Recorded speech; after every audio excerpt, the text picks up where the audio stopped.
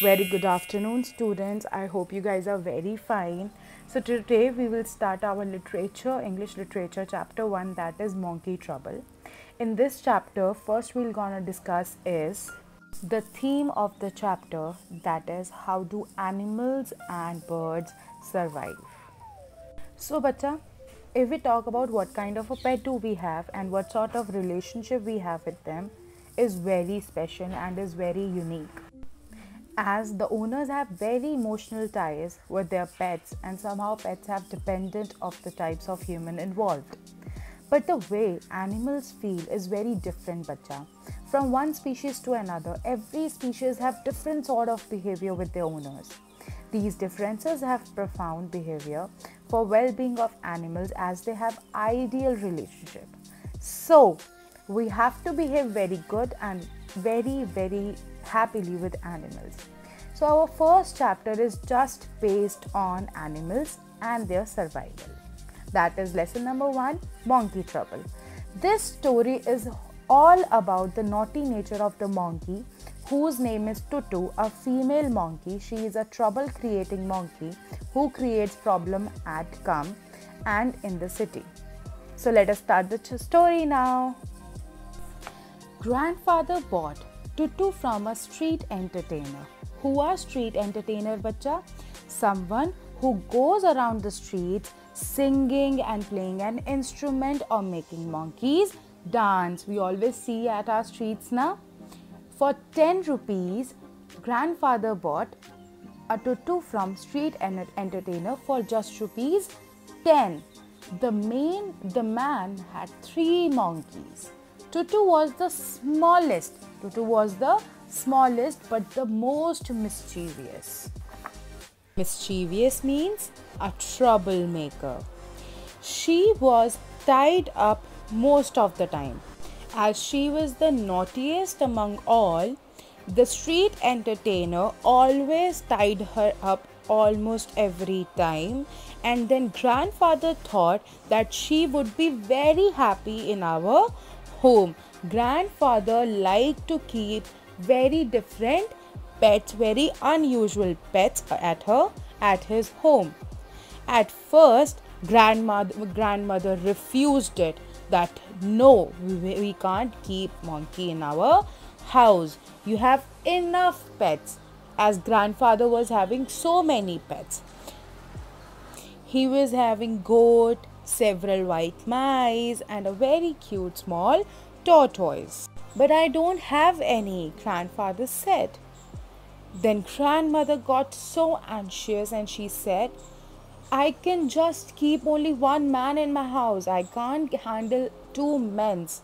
And then grandfather said that Tutu is not a man, it's a little girl. Then monkey. Grandmother gave in.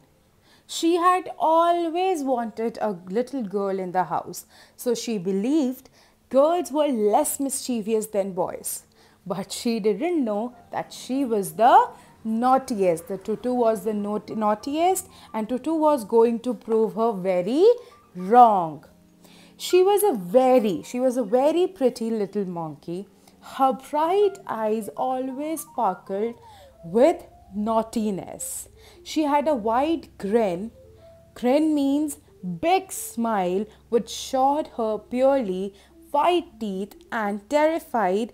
Terrified means frightened or afraid. Aunt Ruby. One of the first things that grandmother and grandfather taught Tutu was to shake hands. And she insisted on doing this when any of the guests welcome or come to our house. One day, Major Malik entered and welcomed himself to have to shake hands. But before he could enter the drawing room, otherwise Tutu had started already climbing onto his shoulder and stayed there playing with his hair, mustache, and Tutu's tail worked as a third hand and added to her very good looks. Grandfather believed a tail can add anyone's a good look. Aunt Ruby had not been informed of Tutu's arrival. She doesn't know that there is another pet in their house. we heard loud shrieks, very loud noise from a bedroom, and went running that what is wrong happening with her room. So it was Tutu trying to put aunt's petticoat on. They were so too large, it was just so large. Then when Aunt Ruby entered the room, she gets so petrified. She was just so afraid that actually what is happening, that actually Aunt Ruby saw a white bundle with no face jumping up and down on the bed, and Aunt got so scared. Then again Tutu created problem. What was it? Then Uncle Benji complained that his hairbrush was missing. Then what happened is we found the hairbrush that Tutu sunning herself. Sunning herself means lying in the sun on the back veranda using the hairbrush to scratch her armpits. That was just so ridiculous. I took it from Tutu and gave it back to Uncle Benji. But he said sorry to him, but he threw that brush away. Tutu doesn't have fleas, I said. Fleas means small insects. No, and she baths every more often than Benji, said grandfather, who had borrowed Aunt Ruby's shampoo to give Tutu a bath. The day grandfather had to visit Meerut to collect his railway pension. So he decided to take Tutu because it's very impossible to take care of her by grandmother her own self. So to prevent any problems in train, grandfather decided to carry Tutu into a very large bag, that was a large black traveling bag. Grandfather paid seat for himself and carried Tutu as a hand baggage. There was enough space for Tutu to look out of the bag, to breathe easily, and to feed her biscuits and bananas.